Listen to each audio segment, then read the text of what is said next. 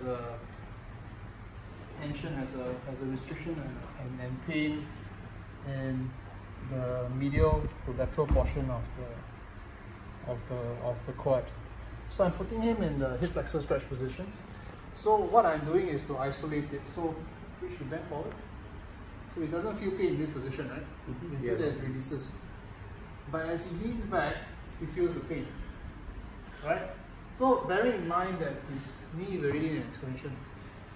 So I already eliminated a few of the quads in terms of the vastus lateralis, the vastus intermedius, and the VMO. Because all these do not really attach to the ASIS joint here. But when he does that movement, do that movement again, see the pain goes away.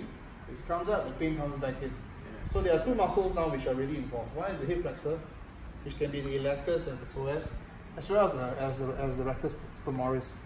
So now what I'm going to do is to do ART to release the rectus femoris in this position. Okay, so you're going to bend forward. Okay, can you feel it?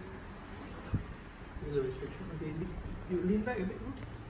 Okay, bend forward. Okay, so in this position.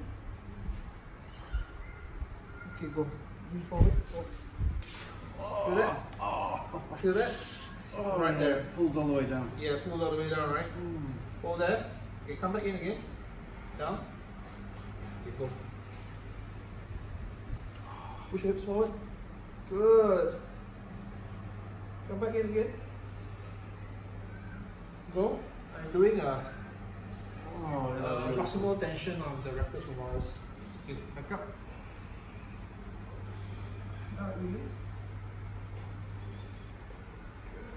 Back up again. Go. Okay, forward again.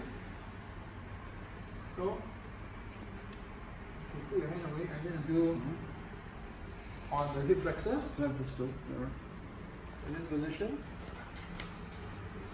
Okay, go. Forward again. Go. Forward again. Go. Okay, how do you feel now? Yeah, that was okay. Now you feel? Now you try? It's better? It's much better, yeah. Much better. So I'm basically just modified this technique a little bit just to do the assessment as well as the treatment at the same time. Thank you.